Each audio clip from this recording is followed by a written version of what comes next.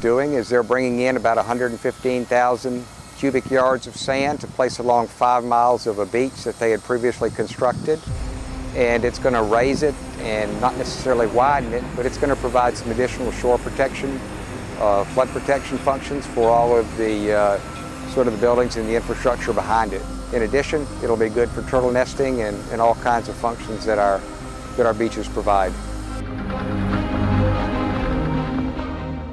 For this particular project, and actually for the next county project, we're looking to use sand from upland sand mines, and there's a couple of reasons for that.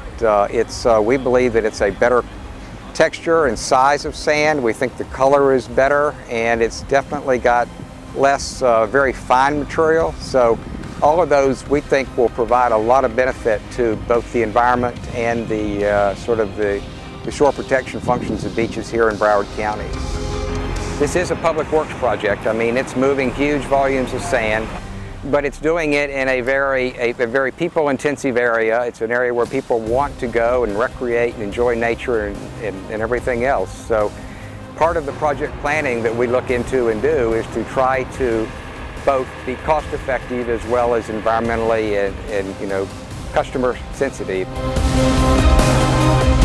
Got it covered, so in the event of wind, you don't have any sand blowing. They've got crews there that, as it transfers from different elevations, if there is any spillage, it gets swept up immediately and put back on the belt. And it appears to be a very clean, quiet, inobtrusive operation to get sand from point A to point B, which is what we really love to see on these projects.